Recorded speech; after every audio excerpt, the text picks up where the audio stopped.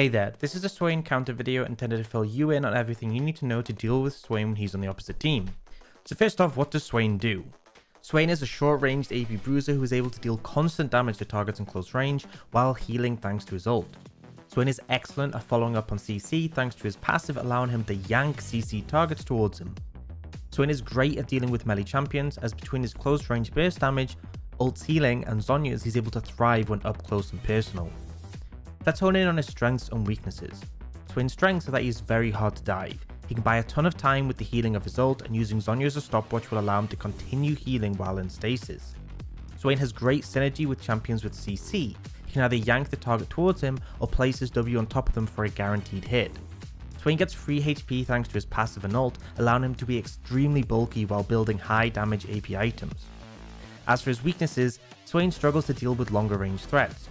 Unless his teammates help get him get close, he won't be able to connect with them. Swain needs time in his ultimate to ramp up the damage and get value from the healing. Targets who can shred through him quickly don't give him this chance. Swain is very ult reliant. Whenever it's on cooldown, he offers a significant amount less in fights. We're going to dive in specifically how to counter Swain, but first here's an overview of the major tips that we will be breaking down further in this video. So first off, maintain your distance. Swain's kit is very effective at dealing with close range threats, from his shotgun-like Q to his ult drain on targets in range. If you have the ability to hit him from beyond that range, then do not move closer unless you're doing so to guarantee the kill. Focus him down. Swain needs time to get value from his ult healing and repeated passive procs over the course of a fight. If your team is able to burst him before he gets the chance, he will really suffer. CCing him is a great way to give him no chance to answer back. Make sure you dodge his E. Swain's E connects, he'll throw down his W and also yank you towards him to follow up with his Q. This combo is the best way for him to trade, so avoiding the route is critical. It's easiest for him to hit when you're at max range, any closer and you can move to the side or dodge it as it returns. Avoid or disengage from his ultimate. Swain's ultimate lasts for 12 seconds. During this time he'll deal constant AoE damage, but is also able to build up a big burst pop if he's dealt enough constant damage with it. Disengaging completely and allowing it to time out is the best solution, but it's vitally important you avoid the final pop as it can easily chunk you or finish you off. Pay attention to his W. Swain's W has an incredibly long range, but it's pretty slow to activate. Once you have boots, it's quite hard for him to consistently land as long as you're paying attention. Whenever you're recalling, try and do it out of vision and keep an eye out from trying to snipe you for extra passive stacks and to stop your base. This also applies just generally when on the map, as sometimes he'll try and connect with a slow to allow his team to engage. It's always good to think about when a champion is strongest or weakest. Swain is strongest in the mid game. On 2 items he's really hard to deal with, and a lot of champions don't have the damage to shred through his extra HP and all the healing he's able to get. Swain is weakest in the early game, specifically before level 6. His Q cooldown is extremely long, so he's not able to contest waves well or trade effectively, and before he has his ultimate he simply doesn't have the damage to 100 to 0 a target.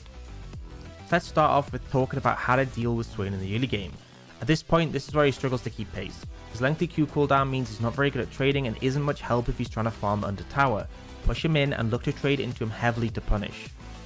Swain's combo at this stage will revolve around landing his E and then following up with a W, passive pull and Q. Be really cautious about his E connecting and understand the range. If he's in a lane with an ally with hard CC, then it's vital you avoid this as well, as he'll be able to utilize his passive on the back of this. As soon as Swain has level 6, the dynamic of the lane changes massively. Not many champions can beat him in close range with his ultimate, as he receives instant extra health and heals a significant amount. Baiting out his ultimate is a great way to deal with this threat, but alternatively bursting him down either with hard CC or enough help from teammates is also a solid answer. Invest in early anti-heal. Swain heals a ton when he's fighting, both from his ultimate and whenever he's able to proc his passive and drain a soul fragment. Reducing this healing is critical to shutting him down. Onto the mid game, and at this point Swain is incredibly strong, having completed his mythic and Zhonya's. His ultimate and Zhonya's are his best tools, allowing him to deal huge amounts of damage while also avoiding burst with his stasis active. Respect both of these cooldowns and look to punish him when they're unavailable. Dealing with Swain at this point often depends on your composition. If you have the range to do so, then harass him and poke him down from a distance. If you're a shorter range composition, then avoid getting too close to him and focus down his teammates. Otherwise, try baiting him into popping his ultimate and disengage till it times out. Be sure to avoid his ultimate pop, as it deals a large amount of damage if he's been able to stack it up. Swain will often combo his flash with this to catch out targets and burst them down, so it's important to track his flash cooldown and play around it when he's fully charged his ultimate. You can see from the bar under his health how much damage his ult will deal. If it's full and red, then it's going to hurt. Onto the late game. At this point, Swain still maintains his prowess in close range fights, but at this point a lot of champions now have enough damage to shred through him quicker than he can heal. AD carries in particular can just burn through him with passive crits, so focusing him down is a viable strategy. Being trapped in Dragon or Baron Pit against Swain gives him exactly what he wants, as his ultimate is able to hit every target within the enclosed area. Be cautious about starting up his objectives when he's in a position to approach. Swain's team fighting prowess is dictated entirely around the 12 seconds in which his ultimate is active. Playing around this is critical to reduce his value, and if you're able to bait it then wait out, he'll offer a lot less in the ensuing team fight. Let's get stuck into some items you can build against Swain. So first off, anti-heal. Swain's sustain is a key factor in him being hard to take down. Reducing this is vitally important, and the sooner you can buy some healing reduction, the better.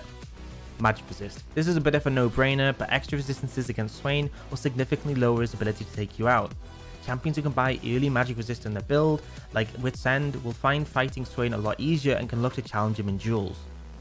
Zon using the stopwatch. Swain's ultimate builds up until he can do that final pop and finish off his targets. Being able to go golden and avoid this burst damage can make the difference between him steamrolling a fight and running out of gas. Sustain and anti-burst. Swain really struggles with AD champions who build items like Bloodthirst or a Shield Bow. If they're able to sustain through his constant ult damage and survive the burst, then he'll run out of options while you can look to turn things around. And that wraps everything up for our Swain counter video. If you enjoyed this video, then you can find more counter videos on our website or in the playlist link below, and be sure to subscribe to be alerted for when we cover a new champion. Thanks for watching, and we look forward to seeing you again.